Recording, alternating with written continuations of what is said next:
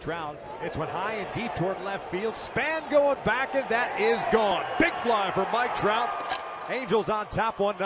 Osmond delivers, and there's a drive to center field. Hit deep. Back goes Jones, looking up, and this ball is gone. Over the 410-foot marker, Mookie Betts.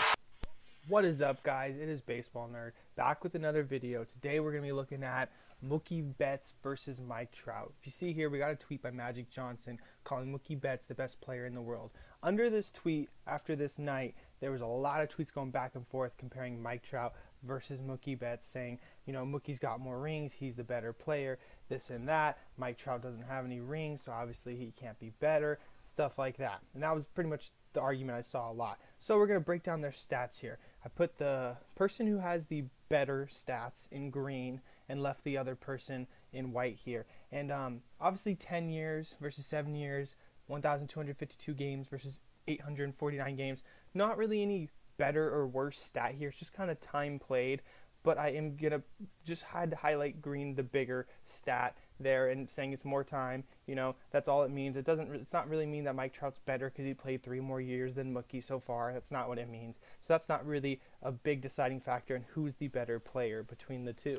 Now, the one thing that we do have to keep in mind from the years, the games, and the at-bats is the difference that it makes is, you know, Mike Trout having about, you know, another 30% more games, years, at-bats than Mookie. And then kind of averaging that out when it comes to hits and doubles, home runs, all that stuff. If he has at least 30% or more, if he has less than 30% than Mookie in a stat above him, then that kind of means Mookie is on average, you know, getting ready to pass him if they play the same career length and kept at the same pace that they've started off at. So that's really what we have to look at with the years and the games and the at-bats and stuff like that. Now, jumping into the actual hitting stats, we can look right off the bat at runs and hits here. So what we can see with looking at the runs is Mike Trout's got 944 to Mookie's 660, and he's got 1,380 hits to Mookie's 1,029. Now, Trout's about 30% higher than him on both these stats, so they're pretty much, you know, kind of head-to-head for how far into their careers they are. But looking at it, I mean, Trout's more of he's been a 2 and a 3 hitter a lot of his career. He's not really been a leadoff guy like Mookie has been. So Mookie, I feel like this is a spot where he should be ahead in hits and runs and things like that. So the pace for this here, it looks like Trout's outpacing him as a guy that's not even supposed to be a leadoff, you know, hit for hits and runs kind of guy. He's more of a power hitter now, at least the last 3, 4, 5 years of his career. Looking at doubles, they're very close in doubles. I have to give this one to Mookie, even though Trout is about 22 doubles ahead of him. It's just the pace that Mookie's at, 3 years behind, only being that many doubles behind. It looks like he's on pace to pass him there. As well as triples, I think this one, this one probably still goes to Trout. He's got almost 50 triples to Mookie's 27, about double the amount. And then home runs, man, it really shows the difference as Trout's at 302 to Mookie's 155.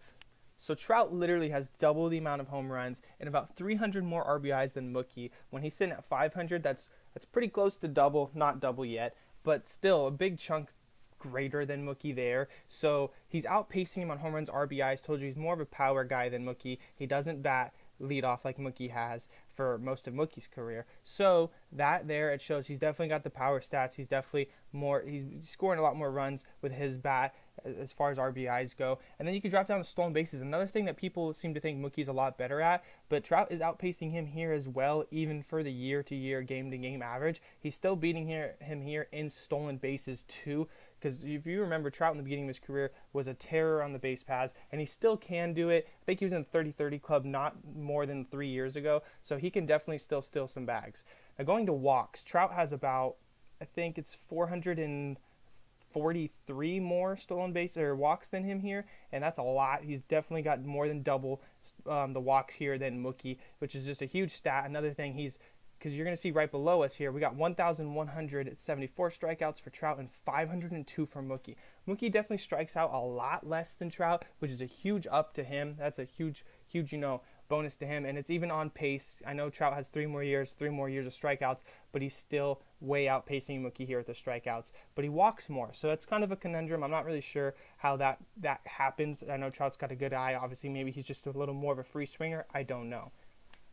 Jumping into batting average and on-base percentage, Trout has Mookie here as well as slugging and OPS. Now, Trout barely has him on batting average, but still, you know, These are things that don't really have to be years and at bats and plate appearances don't really come into a factor because they're just, stats on average. So 304 batting average, 301 batting average, barely beats him out there. Has a good chunk on the OBP on Mookie, gets on base a little more, as well as has a higher slugging and a perfect OPS to Mookie's 895 OPS. So he kind of beats him at every stat here hitting wise. We're just going to jump right into awards and different accolades that are a little more subjective, I guess, than just straight up stats. So Mike Trout's an 8-time All-Star. Mookie is 4-time. There's a 3-year difference where Trout had 3 more years to make it.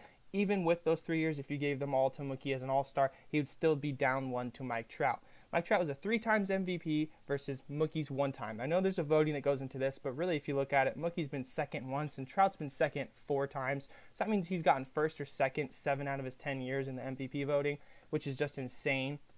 He probably got robbed one of those in my opinion, but it's okay. He could have 4.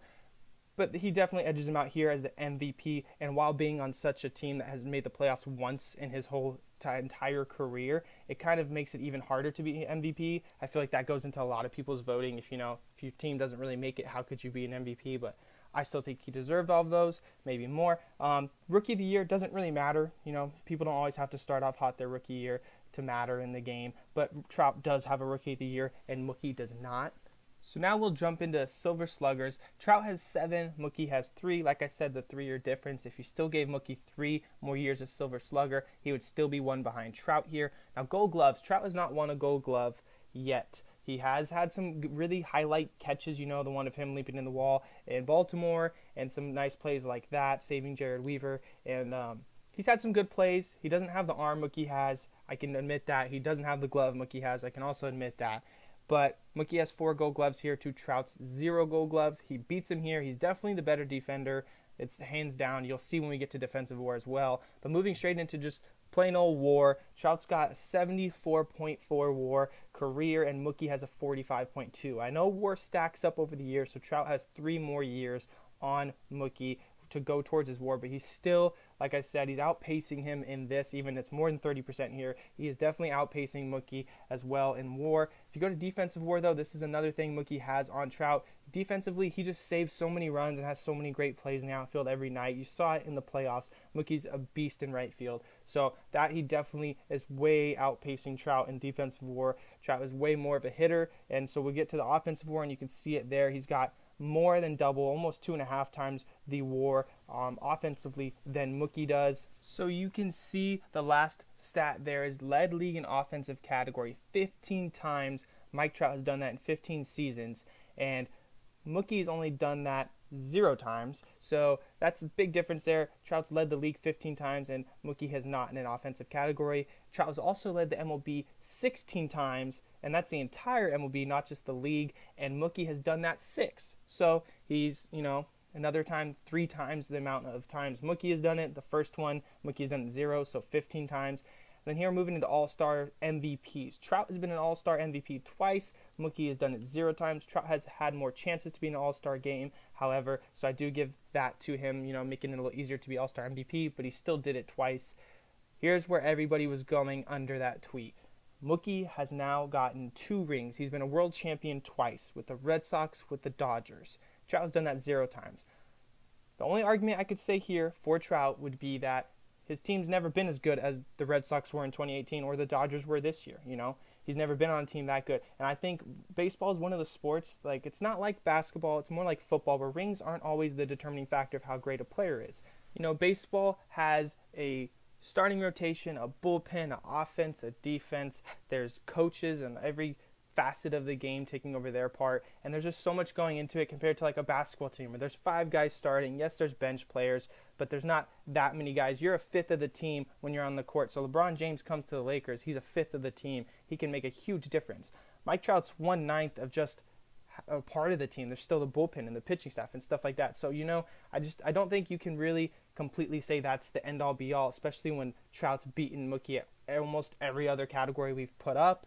I know Mookie here has a 1-time, he's been the AL batting title, and Trout's never won the AL batting title, so that is one thing to go towards Mookie. Another thing for him, Trout's also been a 2-time Hank Aaron Award winner, and Mookie has never won that. Last thing here we're looking at is another leading the MLB in an offensive category. Trout leads career, just players that have ever played Major League Baseball. He has the career best slugging, OPS, and OPS plus. Obviously, he still has the rest of his career to go. He could lose this, go down, go up, whatever. Mookie leads nothing, which is not a knock against Mookie. It's very hard to lead the career stats in anything, especially when you're an active player in the middle of your career. So that's another thing going towards Trout. And guys, just looking back at this sheet, seeing how many greens we got on Trout's side, I think we could give Mookie the rings. We could give Mookie the defensive, he's got the better glove and arm. But, at the end of the day, Mike Trout's just a once-in-a-lifetime player. And I think he's got to go down, right now at least, as better than Mookie Betts. He's the best player in baseball. Some people argue the best player in history. And I think he has to win this division.